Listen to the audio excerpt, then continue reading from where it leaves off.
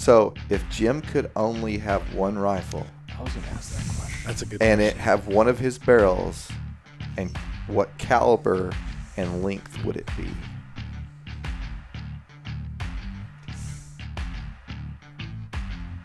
I'll go check inventory and see how many we have of one before you answer that. Yeah, what do we need to sell? So you're going to get shot with.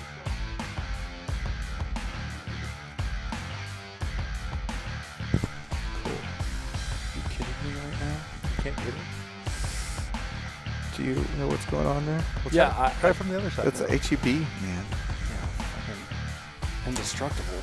Christ. So we're working on a tool. There we go. We're working on a little tool between, not this. Oh. That's an Atwood. Oh. People collect those things like they're going out of style, but Shane King and I are really Shane King more than I. I just give him some inspiration on it.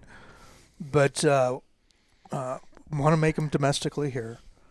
That's what I was going to be. That's what I was wondering. Out of a good alloy, S30V type of stuff. And, but, something you can still put on a keychain, maybe a little bit longer, put in a little Kydex thing and keep it in your kit, strap it to your sling or whatever. But something that is good quality. It's a nice gift to a good customer or whatever. But it's also one that you don't really feel the pain because they're not going to be cheap, but they're not going to be like horribly expensive, Mm-hmm. So kind of a pay it forward type of thing for whatever. And he's got some prints drawn up that I looked at a couple of weeks ago, and it looks real promising. Really simple, kind of a pry thing, maybe a little bit of a blade to open boxes with, an alligator type of wrench system when we talk about alligator. Yeah, for the different right, 1/2 inch for your Badger mounts and all that kind of poop. That'd be pretty cool. No, for sure. I've been wanting to do that for years, man. Something super simple like that is cool. Is that something we can leave in the podcast, or would you need to take it out? You keep it in. So you heard it here first, everybody. Yeah. So Shane, get on it, buddy. Yeah, you're under pressure now. Well, Jim, Yeah. thank you for coming up, seeing us today. I had to, dude. I know you had to come We got up. business to do. Yeah. And so I'll let you roll this one in because this is the one I think when we first sat down and talked about the BTO podcast, the first guest on the list Oh, I got you guys buffaloed. was Jim Hodge. That was the first guy. And now here we are 9 months into it. Yeah. We finally got him. We finally got it. Well, I've been up here a few times. Yeah, I just hadn't made the time to sit down. We've Well, been it's busy. not that I did. It's Y'all like- never invited me. It's like you're busy or something. I'm busy or something, right? Trying to get 3 people, 4 people's schedules that are all very busy. If you would have showed up yesterday, none of us would have had time. Well, here's the crazy thing is, I am busy, but, I'm busy doing Hodge Defense stuff. I've got other obligations, business-wise to do. But, my family is still super important. So spending time with my beautiful wife and my children, that supersedes everything else, for the most part. So, yeah, sometimes, people used to ask me, why do you like to take road trips in your car? And I used to, man. I used to drive to Fort Benning and back, wherever I had meetings in my car, even up to D.C. And I was like, guys, why don't you just fly? And I'm like, sometimes I like not being busy and getting into my car, driving at night where there's no traffic on the road. It's just me, the road, maybe some talk radio, and not having to worry about juggling 722 phone calls and text messages. And so that is my downtime. But anyway. Well, we appreciate you. You bet. For sure. And on that note, welcome to the Big Tex Ordnance Podcast. I'm Ike. We have Chris and Ian, and our guest today, Jim Hodge of Hodge Defense. Wherever the cameras are. Doing the Ricky Bobby thing. I don't know what to do with my hands. No, but thank you for coming on today. We've been really excited to have you. So if you want to tell us a little bit about yourself, who's Jim Hodge, as much as you can say. And Well, I mean, it's I'm the owner of Hodge Defense Systems. We've been in business for 10 years. We had our 10th anniversary in February. Nice. We're a really small company. When I first started this, I wanted to be a huge company. Timing is everything in this industry, and sometimes you go down a path and you think, okay, yeah, I want to do all this, but the boss upstairs leads you in a direction, says, no, I'm going to direct you to this direction, and which is more. We're not a custom shop. I wouldn't even call us boutique-y, because boutique implies a lot of custom stuff. But we're just small, and we don't bite off more than we can chew, and I like it that way. I don't like talking about myself too much, only because I'm shy that way. But I started off life in law enforcement, then went to contracting overseas, and always been fascinated with the carbine, and tinkered with it. Been doing it for 25 years or so, and it got to a point to where I've had a lot of involvement in other companies, and worked with a lot of big names, just kind of as, not really being paid, but just as more of, at the time it was like 8 companies, not 280 companies. Helped a few people out, and my wife is like, hey, rather than you traveling so much, why don't you stay home and chase me around the house than chasing bad guys overseas, and do for yourself what you've done for other folks. So that's really kind of how it started. It was super mom and pop, still kind of is. Even the logo was picked by my kids. nice. Nice. Yeah, I mean, I did a bunch of diagrams of logos, and my kids obviously were 10 years younger. And one Saturday morning, still kind of playing on my iPad in bed, they're watching cartoons with my wife and I. I'm like, all right, which one do you guys like? And they both picked the same one and said, all right, that's the logo. But that's, I've been blessed. We've had steady growth, but it's incremental growth. So that's a little bit how Hodge Defense got started. Nice.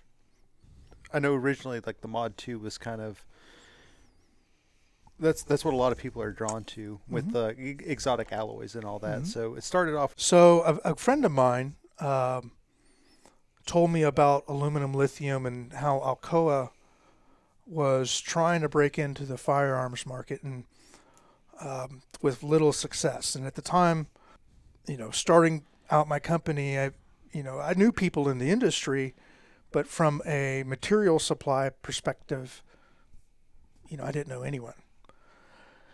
And aluminum lithium, we were the first people to actually use aluminum lithium. There's 2 variations. We were extruding an aluminum lithium in 2099 and then forging it in 2055. And that was a task because of the density of the alloy.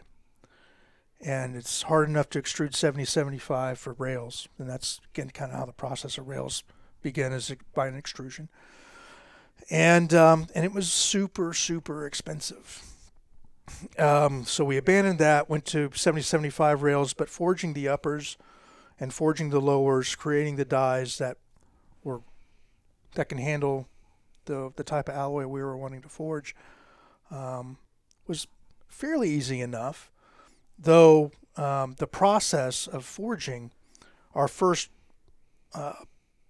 forgings in aluminum lithium were coming from Alcoa, or I call it Defense. And like the creators of the pyramid of Giza, right? People always ask, well, they lost that technology. Well, Alcoa Defense hadn't forged receivers in a long time. So we're thrusting them back into forging receivers, and they kind of went through another learning process of forging. And it took us a year just to get forgings right. We had, from a surface perspective. And that's where the Moon Rocks came from, is they were originally blims. And, they're crazy. People go crazy for them now, but they were originally blims, and we fought that for a long time. Aluminum lithium, how we secured the material for forgings was usually on the coattails of another defense company that was using it for whatever, so they would have extra stock. Because of supply chain management and things like that, it was always kind of hit and miss on our accessibility to aluminum lithium. So one of the engineers that I was working with at Alcoa had moved to another aluminum company, and I'm like, all right, if you were king for the day, if you weren't going to use aluminum lithium, where would you go? And basically he said for C405. Now, aluminum lithium, again, because of the density of the alloy, was also always hard to anode, to get a hard anode on it. The anode would take, but the pigment wouldn't. And we ended up seeing a cull rate of, if I'm going to do 100 receivers, I'm probably getting 90 back, because they were hard to anodize. It was a difficult process. Where C405 made it much easier, even though they were still a denser alloy. So we made that transition to C405. The difference between C405 and aluminum lithium is a little bit lighter. C405 is just a little bit stronger. But same mass to weight ratio as a 70-75. And that's kind of how we transitioned into C405. So that was actually my next question. So you're using the C405 now for the Mod 2s. Mm-hmm. I think a lot of people want to know what makes C405 better than 70-75. Well, it's just a stronger alloy. It's if you had the option to get something that had a better material, would you not get it? Stronger material, but with the same weight. Yeah, stronger material, but with the same weight. And it is quite a bit more expensive. Oh yeah. But so on the Mod 2s, it's not just a standard mil spec forging. It is forged. It's not billet. No, correct. You have your own dies for that. Yep. Yeah, we have our own dies. They were expensive because of the way they had to be made originally for the aluminum lithium. So you can't just go call up Sarah and be like, "Hey, I need 500 of these." Right. They're your dies, your specific forging. Yeah. They're unique to me. You have a little bit more mass on there too. Yeah, we have on the upper about an extra 30 seconds of wall thickness, for lack of better words. So you got a stronger material and a little bit more mass.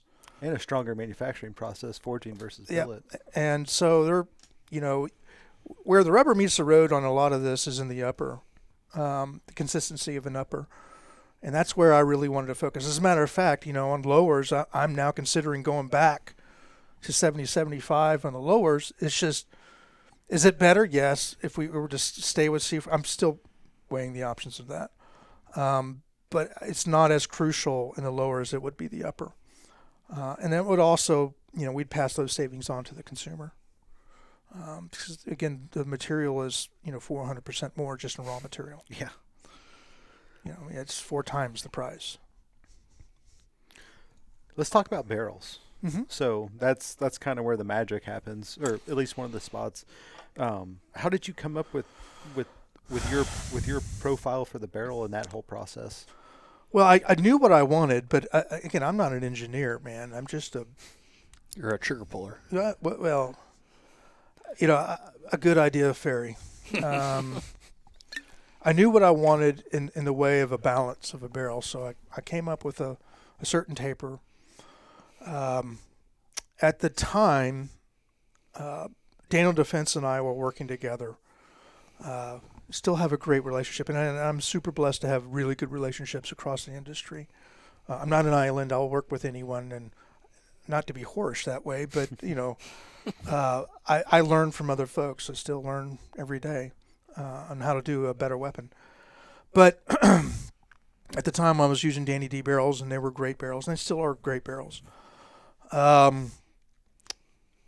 We were awarded the SEP program by the United States Army, which SEP is Soldier Enhancement Program.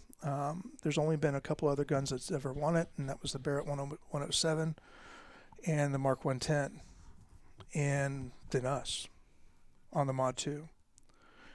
And long and short of it, FN smelt that blood in the water and wanted to pull me away, so they did. And we talked about barrels. I kind of gave them what I envisioned in a profile and the material. And they were already doing barrels for a couple other companies, and that 240 barrel steel, which is machine gun grade barrel steel.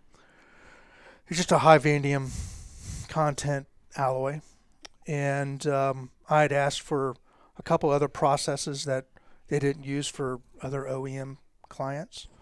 They thought I was crazy because they said this is going to cost you more money and it disrupts our assembly process. And your cull rate's going to be higher. I'm like, I don't give a damn. Just do it. Long and short of it, we did it. And after extensive testing through FN, we have the barrel. Matter of fact, they licensed the barrel from me, even though they make it for me. That's interesting. Right? Everyone's like, you must have had a really good attorney. I'm like, no, man. It just happened that way. Well, you do have a really good attorney. I do. In case Griff is watching this. Yeah, hey, Griff. But, it's sometimes we all get a little lucky. Again, I'm not gun Jesus by any stretch of the imagination. But I know what I want, and I don't give a damn how much it costs. And that can sometimes bite me in the butt because my stuff is expensive. And it's expensive to the consumer because it's expensive for me. And if I was doing a run of thousands and thousands and thousands of barrels, it would come down in price a little bit. But I'm not that company, as we discussed before. Well, you mentioned it before, and this is going to bring me back to that question because I've been waiting to ask it. What was the driving point for you to decide small batch, high quality, correct? Small batch, high quality versus becoming a larger manufacturer? Money. I mean, the infrastructure required to be a larger manufacturer and vertically integrated is insane. And San Antonio's, labor pool is más menos. From San Antonio, you know what that means. But it just kind of happened that way, kind of by accident. And as if anyone doesn't already know, you guys here are my operations folks. So you're doing all my forecasting and ordering, and I'm probably the best business move I've ever made is to get in bed with you jokers. But I would only spend what I can afford to do. I've never leveraged any debt, never had an underwriter or a sugar daddy, just did it absolutely financially organic. Doesn't make a guy rich, believe me. But I wanted to build the company organically, and this was the only way that I can control the amount of financial output for the input of product and sales. And if it was only building 50 receivers at a time, that's what I can afford to do and write a check for it. That's what I did. So just kind of being frugal, not so much frugal with my money, but not taking enormous risk or having oversight of a board or an investment company. Just literally did it with my checkbook. Yeah, being smart and being safe about it. You don't answer to anybody at that point either, Yeah, well, I don't, and it gives me the freedom to do what I need to do. I do work with big companies now. There's a lot of folks out there that, use our IP, which is always get a little bit better mailbox money, but again, not making me a whole lot of money. And at the end of the day, I see Hodge Defense continuing to grow kind of at our snail's pace, but I think it builds a stronger foundation as the years go by. You're definitely able to be more flexible. Oh, yeah. Yeah. And agile. Yeah. I mean, for whatever reason, if this administration was to get crazy with assault weapon ban, I can close my books right now and wouldn't have to write a check to anyone. Not that I'm going to, but we're involved in too many other government projects that it would keep us, they would keep us around for that. But it's getting harder and harder to be a manufacturer, for sure. Yeah, I know the administration right now, or the ATF under this current administration, are a lot more. There's been a lot more FFL license revocations than there have been in years past. Like talking to one of the examiners that came by, they said like used to be like you'd have these infractions that were just like a little warning, like hey, like this kind of stuff happens. Now it's revocations. Like they're not playing around anymore. And when you do the numbers that I do, it's harder to mess up. Yeah, like I know we had an audit and we had there's a couple errors, like the caliber was 5.56 by 45 and we had 5.56 NATO, like stuff like that. And it ended, there's a handful of them, but it wasn't as big of a deal because we had so many transactions. So it wasn't as big of a deal because they look at it as like a percentage.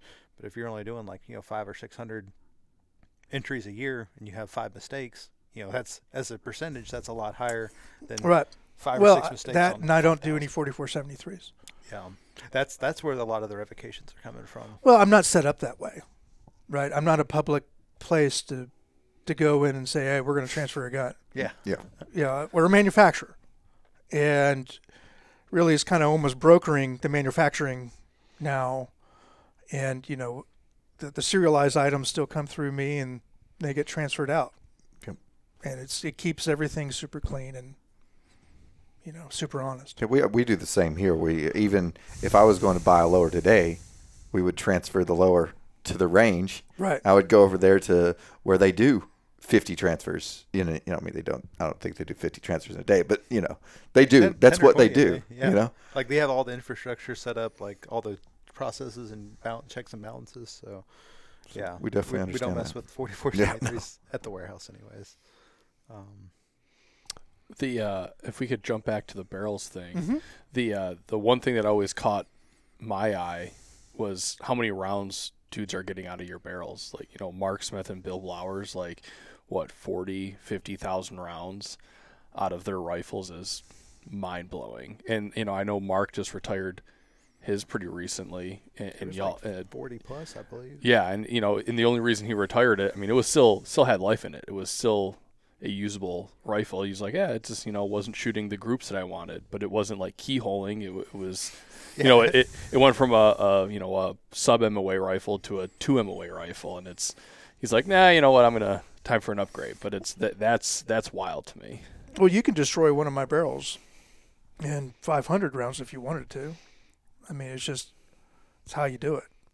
Right. And, it's maintenance, it's cadence, ammo, it's, the cool down in between. It's hard for me to say, oh yeah, we built a 40,000 round barrel because I don't know how you're going to shoot it. Yeah, for sure. You just roll that selector over and it's just blah, blah, suppressed with hot ammo. See a barrel. Yeah. You can destroy any barrel that way.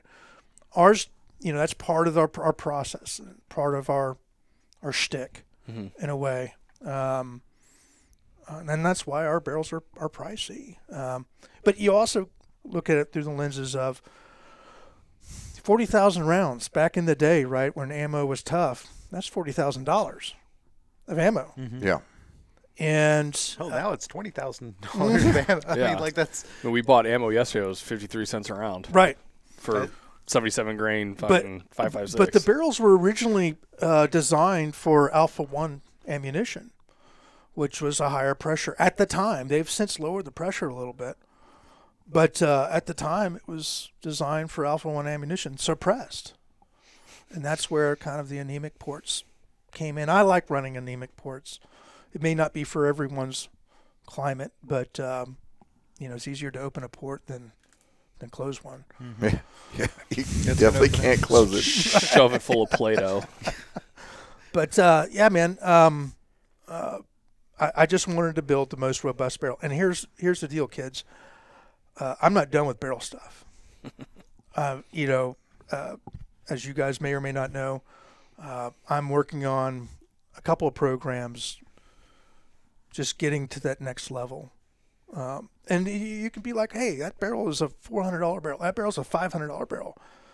If you don't ever have to replace a barrel, but if you're replacing $68 barrels, well, that's no big deal. I mean, it's all comes out in the wash, but if you don't ever want to have to replace it, that's my goal, right, is to get a longer-lasting gobstopper. And for those that don't need it, cool. For those who do, cool. Yeah. That's one thing I've always appreciated. You've never been like, you have to buy this. Like if you don't choose Hodge Defense, then you don't care. It's always been like I'm going to build a better mousetrap, or like I'm going to make it the best I can, and if that works for you, cool. If not, then shoot what you want. Yeah, no, absolutely. There's a gun for everybody out there. Responsible person out there. There's a gun for everyone out there, and if all you can do is because of accessibility, financial means, or your maturity, not in a mental way, but in a gun ownership way, has reached a certain point, there's nothing wrong with a Colt 6920. It'll do the job. It'll do the job well. That's true. But if you're instructing and you're putting bazillions and bazillions of rounds down, and you want to enhance this, that, or the other, well, mid-gas systems, free float systems, enhanced triggers, all these little things add up to something that's a little bit more user-friendly, and really what it boils down to is consistency. And all the small increments make a major improvement. And that's, again, going back to the barrels and the metallurgy. That's my goal. It may or may not make sense to some. To me, it does, and my name's on the side of the gun, so. You got something to say about it, how it turns out? Yeah. Yeah. Do you think this is one of those universe questions here on it? I've been part of this industry for going on close to 14 years in some way, shape, or form, whether it just be training, running a training company, instructing, or anything.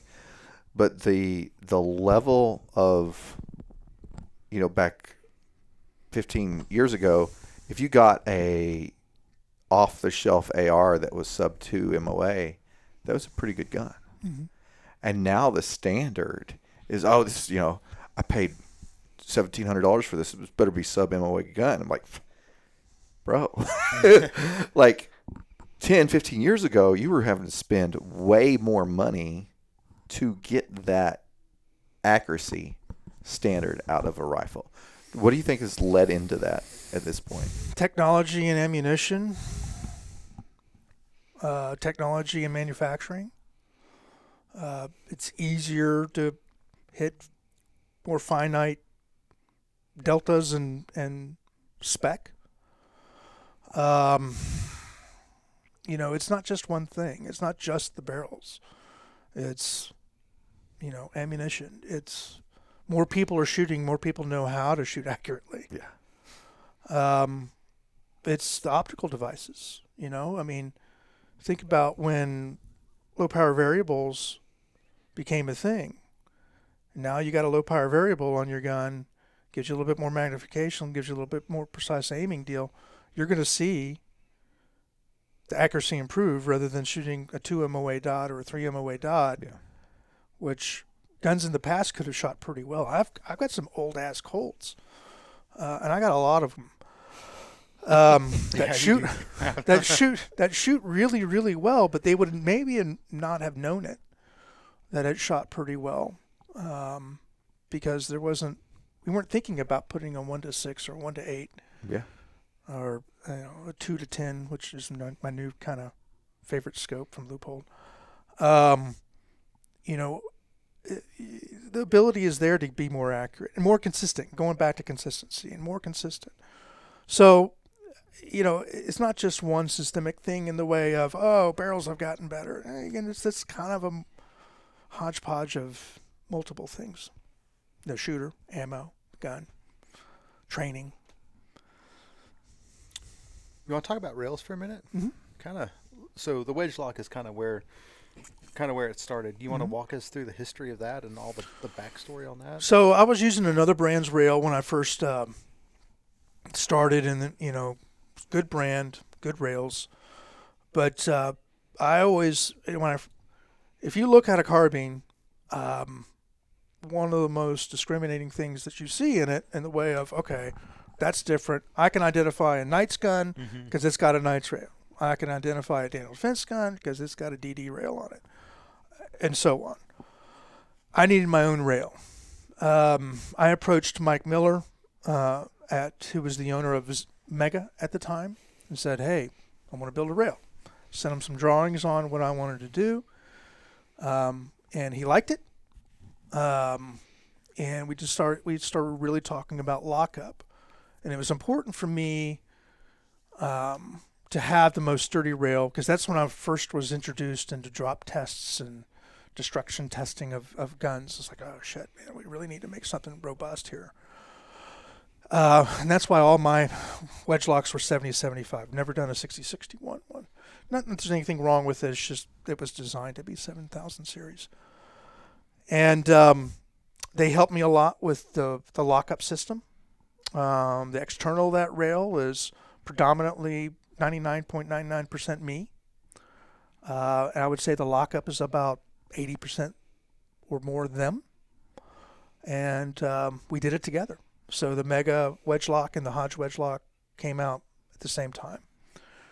And it's always funny for all those guys that are listening. You know, sometimes you design something and you're like, man, this is the greatest thing since sliced bread. And then after a couple of months of production, it's like, oh, man, I wish I'd have done this. I wish I would have done that. And I wish I would have done this. And the wedge lock did have those. And one of them was, again, I love the feel, but proximity to barrel, it gets a little warm. And then you have proximity to gas block, which you have to be very careful on how you mount your M-lock accessories. And because of that, I was approached by the Maneuver Center and FN kind of concurrently about developing a rail, because the wedge lock was an expensive rail to make. It was almost 100% machined on the exterior. So machine time equals money. To make something a little bit more reasonable, and then that can handle, 40 millimeter grenade launcher at the bottom and still be free floated. So the pinch lock came. So the things that I learned with the the wedge lock, I applied to the pinch lock, something a little bit more robust. I knew I wasn't doing it in the 7000 series, so made it a little bit beefier to compensate for the density of the alloy, or the strength of the alloy. And that's kind of where the whole rail transition. It was the wedge, then the pinch, and I was super satisfied with the pinch. It's where I wanted to be. And then the S came. And it's ironic because the S lock and the pinch lock, even the wedge lock, uses the same barrel nut. And I wanted to keep that, and that way you can have sub-assemblies already done, and you slide on whatever rail you wanted. But the lockup system and the pinch and the S are the same. And I wanted to kind of split the uprights between a wedge and a pinch to create the S. And S stands for spine. So we have more material in the 12 o'clock position of the rail, which tends to add or maintains bearing surface, a little bit more bearing surface on the barrel nut, with less flex. But that's how kind of the rails got started. And ironically enough, the S, even though we had a lockup system, took more time to develop than any other rail. It was just the outside of it. And then developing it to make it machinable. and repeatable. Sometimes you get lucky on things, and sometimes you got to make sacrifices. So there's the rail story. So on the pinch, I know that, I don't know how much you can talk about, but I know that has had a lot of testing done on that particular rail. And the S. And the S. How much can you talk about? And So, yeah. Massive drop testing, temperature testing, impact testing, flex testing, third party, multiple third parties, to include the government. And an exorbitant amount of money has been spent on that. That's what I can say. And which is, I'm lucky, you know. It wasn't money out of my pocket because I can't afford that kind of testing because that stuff gets expensive super fast. I mean, people think about testing as like, oh, let's just chuck it across the room and see if it'll work out for us. And I guess that is a way, but there's no consistency in it. So all the testing has been done with engineers and, you know, dare I say, hundreds of $1,000s worth of instrumentation and high-speed video and, you know. It's not Bill in his backyard with his. No, it's not fixtures. I mean, it's fixtures, you know, dropping it on at certain heights for consistency. It's at different angles and simulated weights with, it's not just a naked gun either. It's a gun with a full mag, an optic, a light, a laser, a sling even. You know, multiple angles to include muzzle, butt, sides, angular sides, on both sides. And funny, the last time we did the S-Lock, we were working on a project for someone in Europe, and it was during COVID, so we had to video all of our testing, all of our drop testing. And so we did our drop test, and it's like, oh, thank God, that's done. And we're looking at the gun going, all right, what broke? Nothing. But the guy comes back and said, shit, I forgot to press the record button. Oh, God. We had to do it all again in the same gun. And so, yeah, that damn S-Lock has been tested pretty thoroughly. We understand that. We've made it 15 minutes in the podcast one time, and I was like, we're not recording audio, so we're going to have to go back. So I think his beats your story. Yeah, I know. Oh, I don't know. But again, it goes back to, you know, creating an idea, which is awesome for anyone to do. That I love that kind of spirit in a person. But testing it that's non-biased with professional testers, not just, again, running it over with a vehicle. That's where the rubber meets the road. And to do that, it takes a lot of money. I mean, you start testing barrel and barrel life, you think about the labor that goes involved in shooting it on a range, under video or under high-speed cameras, and then the amount of ammunition, and then the sustainment of that firearm during its testing. You know, if you're doing it for 20,000 rounds and you're doing it within, let's call it 4 or 5 days, you know, that's labor. You can't just have one guy shooting it at the same time. You know, you employ a team of testers to do it. And that's one thing I've always cherished and I really appreciate with some of the folks I've worked with, in the way of they've thrown the money at it and they believe in it. And I get to reap the benefits of it. Pretty cool, I think. Yeah, absolutely. So what, if you can talk about it, who are some of the companies that use your rail designs at this point? Just go on the internet and look. I mean, there's 6 companies out there. And those are 6061 though on the wedges. Yeah. They don't make those out of a 7 series. We maintain, other than FN, they use and I can say this because they use the name in marketing. They use the wedges and the pinches. We maintain pinch. We maintain S. Suns uses our extrusion on S and a different lockup. And there are multiple companies out there using the wedge design. And I've moved on. We had a meeting the other day about possibly, and don't freak out everybody, getting some more 7000 series wedge locks to the guys, and maybe we'll do them in TI. Don't freak out. But you just broke the internet, Jim. Do you realize that? But we would do a limited run. And it's just they're expensive to do, and it's a good rail. It really is a great rail.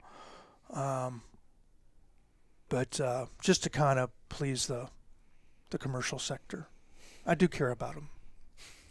Some people don't think I do, but I really do. They're paying the bills too. And I know historically, kind of feeding into that, like kind of what you do a lot of like contracts and stuff, and a lot of for special customers, and then kind of the commercial market hasn't really been your focus. No, they have. It's because I'm small and agile. I used to say no a lot more to contracts. Because of you guys, I don't have to say no as much, right? Because I have the infrastructure now. And I've always been bashful about bringing too many people on and trying to manage it all by myself. We've had a relationship for 2 years now. Mm-hmm. And for the 8 years prior, I did it all by myself, man. By myself, to include cleaning toilets. And, because of me not saying no, I don't need to tell you. I don't even know why you'd ask that question, because you're involved in it too, guys. We've been blessed. We're being asked a lot more. And people are. We've been fortunate to have some brand recognition within certain units, and now more than ever. Let me rephrase that. We're executing on deliverables to them and competing on programs, and with success. And but my focus isn't really just solely them. It's still a consumer. I love them very much, but we are a company that really we build a combative rifle for professionals, and I believe. And I may be wrong, but I believe when you get into this game, you have to make a decision. You can have your cake and eat it too, though. When you're designing things, do you design it for the masses, or do you design it as a combative system? And what I mean by that is even rail flex or durability or longevity. We go back to talking about barrels. A barrel can last 40,000 rounds versus a barrel that only lasts 6,000 or 7,000 rounds. Who's going to have the money to dump that kind of who spends $20,000, $30,000 on ammo to be able to shoot out that barrel? Right. So that's the kind of approach I've taken, and the consumer gets to benefit from that kind of OCD that was originally established for the government markets. Yeah. And we're putting out more stuff to the commercial market now more than ever. Like there's barrels. You can go buy a barrel right now. Dude, I can't tell you how many times I go, when can I get this and when can I get that? And God bless all you people that ask that. Soon enough, but we do put product out. It sells so fast. And again, I'm blessed for it, or we're blessed for it. And it just sells really fast. And we can only make what we can make, but still be prudent. Yeah, I mean, like if you put an order in for right now for something, like it'll be months, if not multiple months, like 6, 8, 10, 18 months sometimes before you'll see what you've ordered when you're like, hey, I want this. Well, like right? so for Mod 2, kind of to give folks a little bit of insight into the manufacturing process. So like we put an order in for forgings way last year. Hell, we're buying the material. We're buying the material before it's even preformed for a forge, and then it's preformed for a forge, then it gets forged, then it goes to manufacturing, right? Or machining. Yeah. So we're that far into, I guess, our supply chain management. A lot of people don't understand that. Yeah. And that's not That's something okay. that happens overnight, you know, Yeah. like that. There's a long process to that. It's Well, not just flip a switch. I need some more. Oh more yeah, I rails. mean, I Go and can't. get it. If I had the material on deck, I can't just crap them out. You know, there are other machines do other things than just build receivers or rails or, you know. And the other part too, kind of going back to what you said, is not biting off more than you can chew and over leveraging yourself. Mhm. Like if we wanted to take on massive amounts of debt, we could put more out. But that's not the philosophy, or that's not how you built the company. Well, no, and we're not in the business of collecting parts either. We're not in the parts collection business. Mm-hmm. We're in the business of selling them. And we sell them quick. And unfortunately, we could forecast as much as we can, but my strategy is to satisfy what I can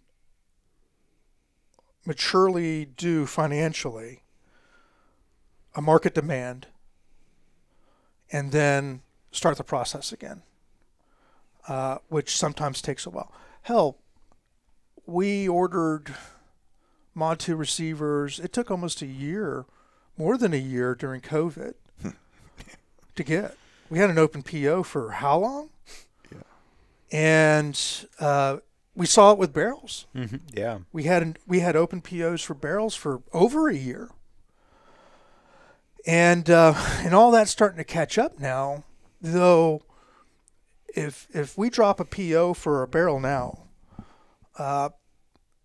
it could take up to still 12, 15 weeks before we realize, you know, those products coming in. Mm-hmm. And you can say, well, just order more and order more and order more, but that's not how we do it. You know, we'll get our inventory in, we'll exhaust our inventory, and we'll order more. And that way, again, we're not in the parts collection business. Some people have the ass to do that financially. Not that I won't ever get to that point. We do maintain some parts, you know, a cache, as that you would say, but those are typically reserved for folks that, because we get it all the time. Send us 4 of these, send us 5 of these for testing, or this, that, and the other, or a charity event.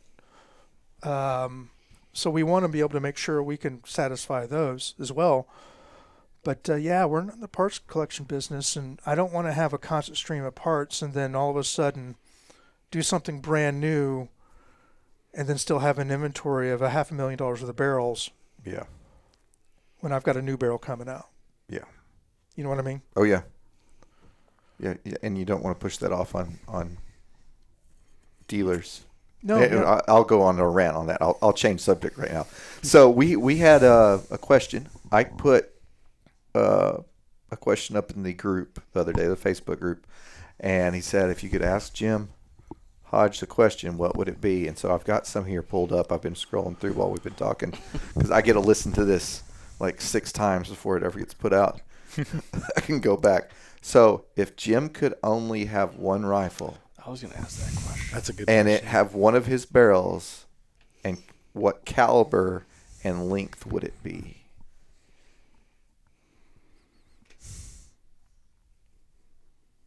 I'll go check inventory and see how many we have of one before you answer that. If Yeah, what do we need to sell? So you're going to get shot with the 12.5 Mod 2 if you break into my house. Spicy. You know, I hunt with the 12.5. Still, I still have an affinity to 14.5s. I think that is kind of the do-all length, or 16. I'm proud of all my barrels. But, you know, if I had to have one, and it's the one that I don't know that we push. Maybe, I mean, I can ask you guys that, but the most popular thing we see right now with our non-commercial customers is the 12.5. Mm-hmm. And they're starting to realize I run suppressed. We live in a civilized world now, run suppressed. And Heathens. what we figured out is if you take a shorter barrel like a 10.5-inch, 10.3 barrel, and to suppress it really well, you need more of a full-size can. Mm-hmm. Well, the 12.5, you can get away with a little bit smaller suppressor, which gives you the overall length of an upper, of a 12.5-inch upper, but with more dwell time and more rail space. And that's kind of, the 12.5 is kind of what I'm known for in other circles. And I've only had 3-4 contracts that were not 12.5 out of all the other contracts we've had. And if I had to pick one, that would be it. There we go. Dan, you owe me for asking that question. Venmo, PayPal, Cash App. Ironically, my personal gun, I think I've told people this before, it's a 12.5, but all the parts on it were, hey, I got a scratch here, or hey, this barrel shoots 3 MOA, and I get the barrel and I shoot it, and I'm like, dog, I'm keeping this barrel. This thing is like freaking laser beam. And it is literally rejects, and it's my gun. Jim's rocking a full Blem rifle. I've got a full Blem FCD that I built that's got one of your barrels in it that was not a Blem, but that's like the only non-Blem piece on the whole gun. I purposely did that though. But that's awesome. Yeah, no, my gun is a Franken gun for sure. Yeah, that's that right there. The Hodge Flage. I like all the Cerakote because you like the Cerakote guns or get them Cerakoted. Sometimes, yeah. Like I know a lot of your personal ones have the Hodge Flage kind of camo, different mismatched colors. Also, the gun. Mm-hmm. There's really only one thing that's Cerakote on. It's got a TI upper on it. It's got a Moonrock lower and a blemmed rail. We coated the rail because it was blemmed, and I was okay with the blem, but I was testing out a color I wanted to do. Mm-hmm. And that's where that gun came from. It was, I don't like this. Well, I'll use it. And it's like the best shooting gun I've ever built. I think I have a Hodge BCG that came back from returns. Oh, yeah. But the guy didn't. There's a scratch on the clover. Yeah, there was a scratch on the clover on the BCG. I was like, all right, cool. I'll take that. Well, people deserve what they pay for. I mean, they deserve as much perfection as we can give them. We have stumbled in the past. Our BCG thing, I don't think it was a stumble. People were measuring the keys saying, hey, these are oversized just a little bit. And they were oversized because they were nitrided. Mm-hmm. Typically, keys are chromed on the inside, which adds a little bit of buildup. But, I go back to saying, all right, I haven't had any problems with it, and we've built a lot of guns, and we've used these carriers for a while, and didn't really, again, have too many problems with it. I didn't have any problems with it for a while. And then we started seeing a little bit more problems with our BCGs, and just so you guys know, we're going with different BCGs now. And that's, again, part of the reason why I like my consumer base. I can't me personally, even though we now look at everything, it's forced us into that in the way of, pinning, not for the sake of pinning, but QA/QCing everything, every part on the gun, because of you guys, the consumer base. In the past, I'd put a gun together. If it ran, And that's all it mattered to me. And really that should matter. But when COVID hit, people were really starting to pay attention to certain nuances of what they considered was the right TDP or spec, which is, again, from 1984. And we had to, strengthen up our game a little bit because of those customers. Well, you take that and you learn from it, and now we're better because of it. Yeah. So.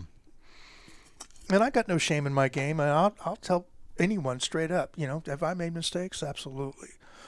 But we fix them. And how fast we do it is what matters. Mm-hmm. Yeah, I think that was one of the person's comment. One question that we had here: what was your warranty like for your rifles, or your parts, I should say? And can you sum up? We don't have a 1 year unlimited or anything like that.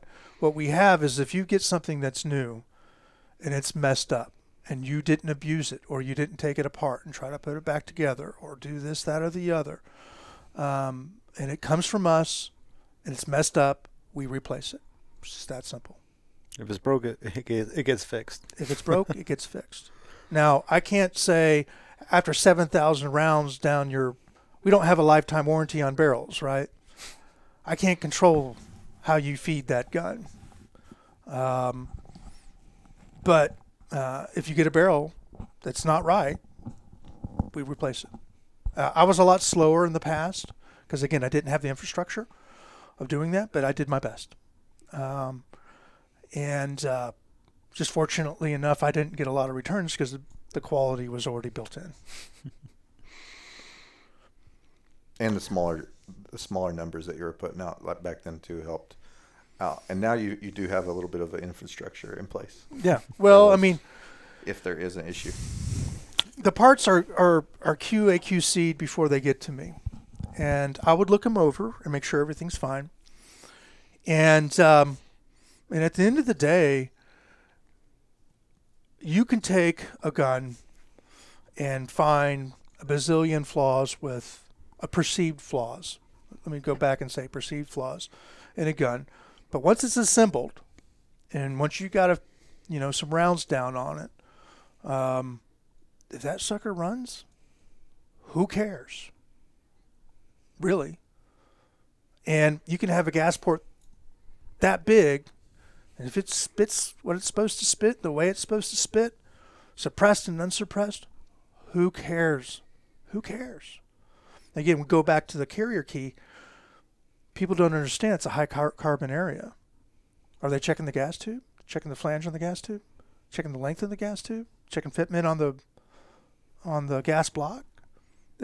You start with one thing, you have to compensate for so many other things. And the biggest lesson I've learned in this business is you don't get something for nothing. You gotta, not that you have to sacrifice, but you may have to make a change. If you're going to make a small change here, something else probably needs to be changed. And I've said this before in other interviews. It's akin to making spaghetti. How I make it is the way I like it. It's good. Right. And if you like my spaghetti, rock on, baby. Cover that stuff all over your face and be like, oh, this is awesome. But, if it's too garlicky for you, go to someone else's spaghetti. And we're still friends. No big deal. Lots of other great companies out there. But I just hope you like my spaghetti. Now I want spaghetti. Yeah. It's getting close to time y'all are having crawfish tonight, aren't you? Yeah. We're about to go. Time. We're about to go here and go grab us some crawfish. I'm good for another how long? Any other good questions in there? I'm scrolling through right now. I know one was talking about SOC-F and kind of how you got involved with them and kind of. Dave Kramer's been a dear friend of mine for a long time. I met him through another mutual friend, Clay Richardson. Oh. And we were, when they first started their deal for Shady, Dave called me up and was like, hey, man, can you send a gun out? And I'm like, God dang, I don't have any. So I went and bought a World War II era 1911 from the Navy on the side, and sent that. I wasn't at that one, but every subsequent one other than when my dad passed away, I've been there. Been honored. Let me back up and say I've had the privilege to be there and been honored to be there, just to help support a worthy cause and effort.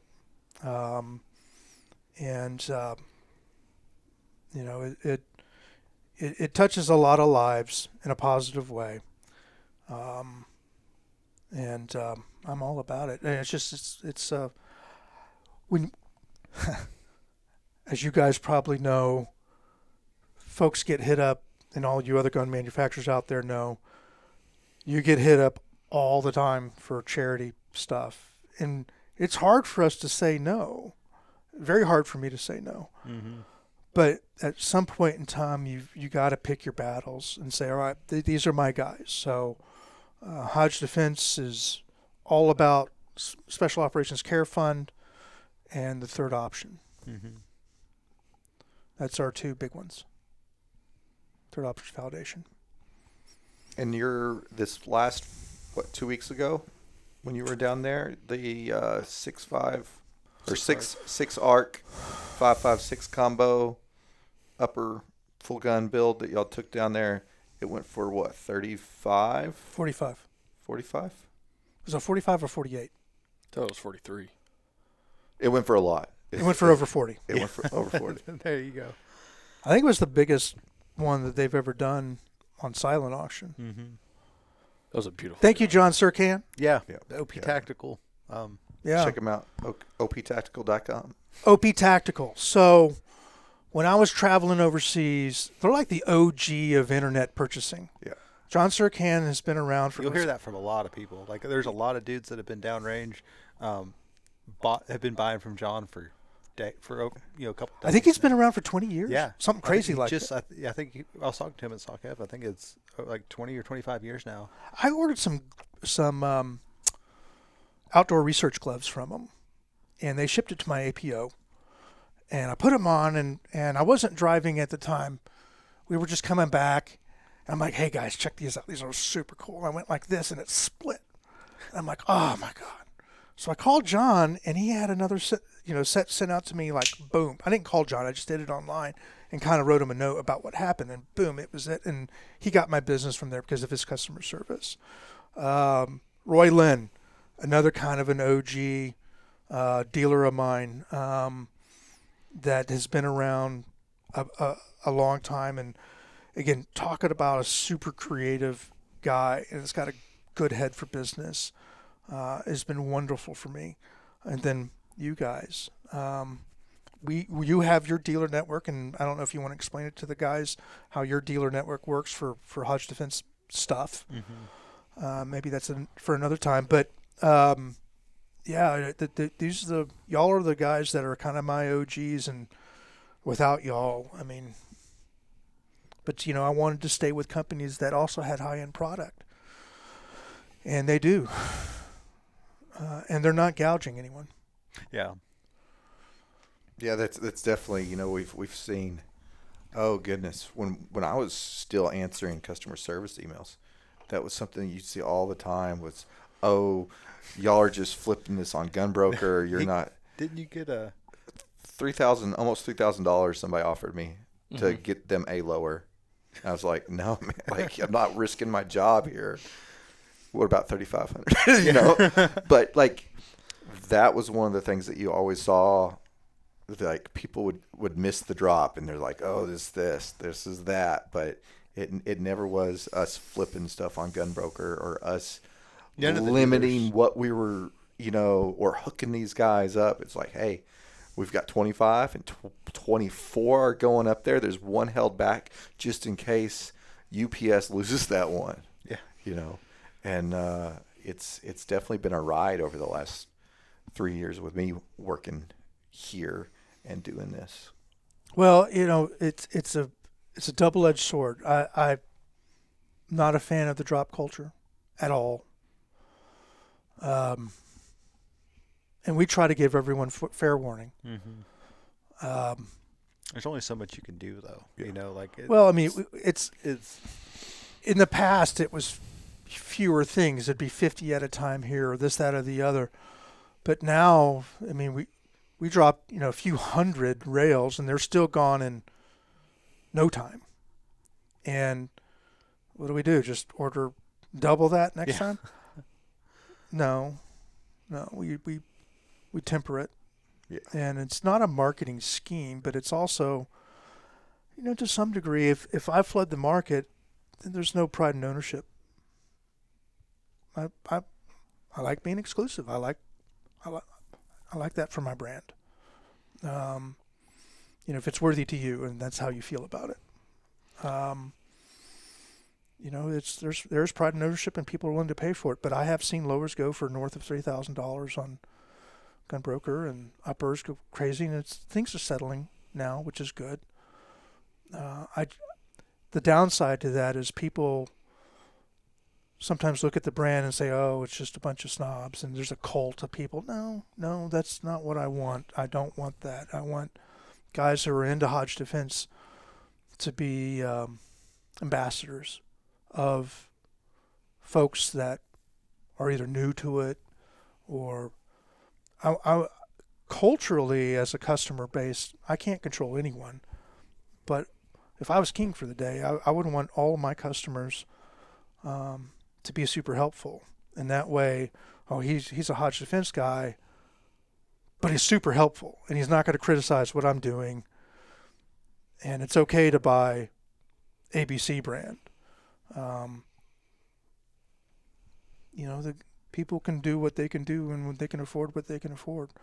And their level of need and use is not the same as everyone else's. So if you're a Hodge Defense owner, be nice to your fellow gun owners, and get out and run your guns, man. That's what they're made for. Yeah, for sure. I think that's a good spot. On that note, that's a good note to end on. Yeah. So where can people find you? San Antonio or Dallas or DC or Conroe or the HodgeDefense.com. But if you want product, aforementioned dealers, I don't deal direct with anyone. You can ask me, you can message me anytime. I'll do my best to answer your questions. I can't always answer all of them, so just message me. But for product, go to my dealers. Again, guys, I don't sell direct to anybody. Let you guys do that. Well, cool. Well, thanks again for coming on. Hope I didn't sound like an idiot. Just a little bit. That's par for the course. I think this is good. It's gonna get a lot of answers that I think a lot of people have had. Answer some really cool questions. I learned some stuff. It's always interesting just to. Well, let me ask you a question. Mm-hmm. Or you guys, right? Now that you're kind of seeing how the sausage is made, and you've been in the industry for a long time, knowing what you know now with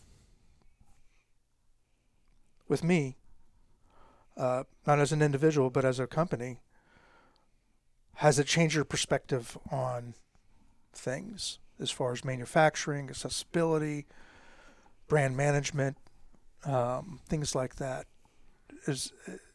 Did it open your eyes any on, even product development? That's my question to you. I know, speaking for me, it's been a very illuminating experience. I've always been on the retail side of it and the consumer side of it, but being able to kind of peek behind the curtain a little bit into the manufacturing world and, the sustainment side of it, that's been very, very illuminating for me. I don't know about these two folks.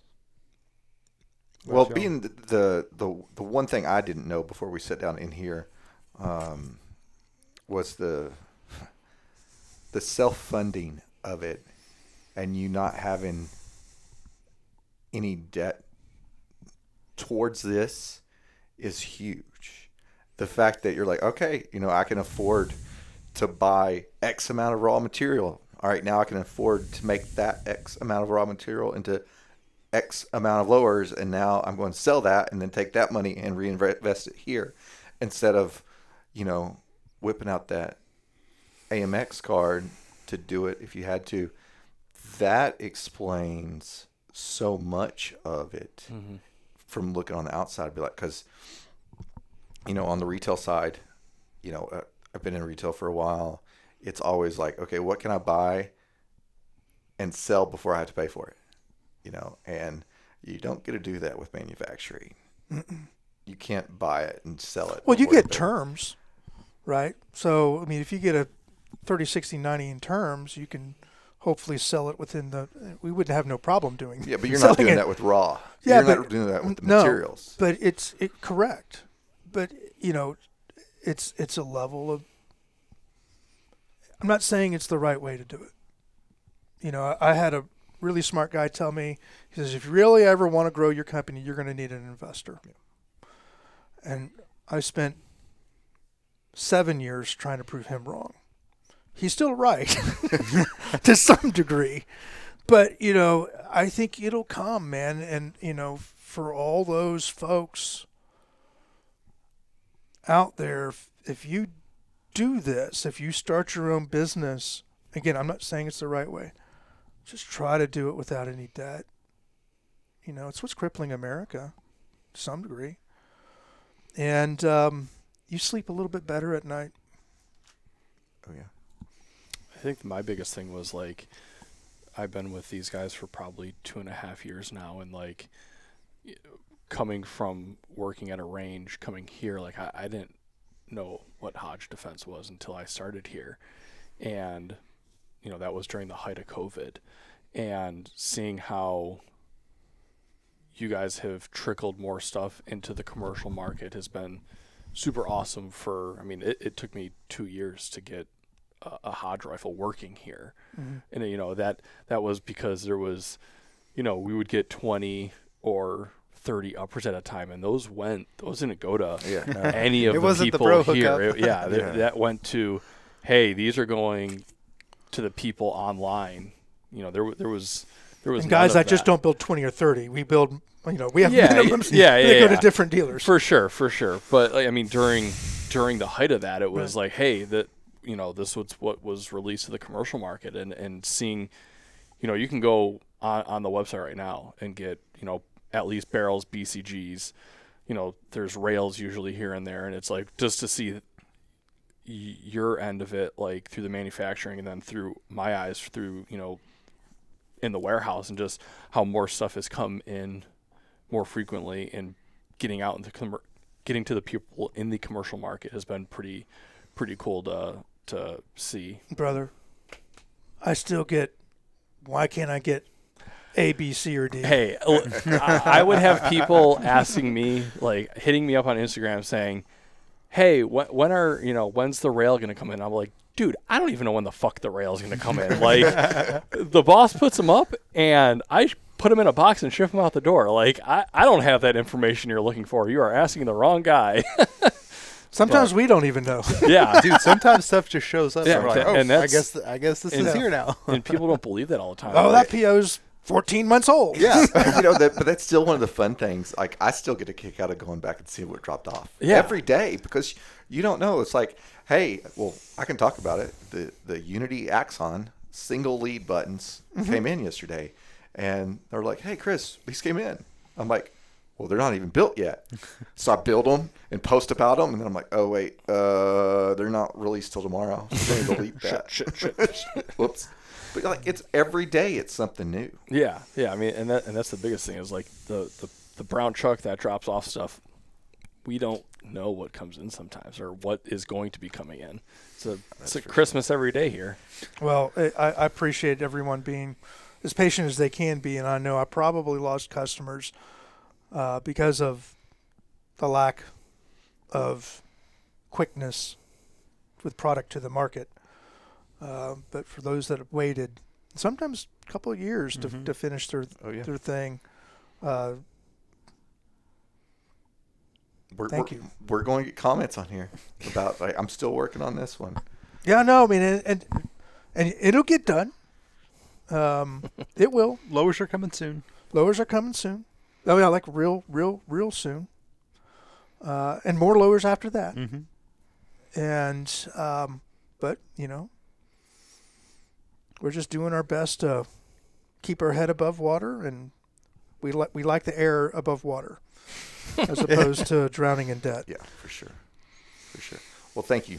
You bet. For your time. You bet. And if you've listened to this whole entire podcast, you've got any questions or comments, drop them down below or hit us up in our Facebook group. If you've got questions for next time, because we do see Jim every once in a while. I think he's now accustomed to this, so we'll hopefully have you back. And I know one of the most requested is to get you and Roger in here sometime. But we need like a 7-hour block. Yeah. Yeah, we'll need a lot of time for that one. But we appreciate you tuning in. Thanks.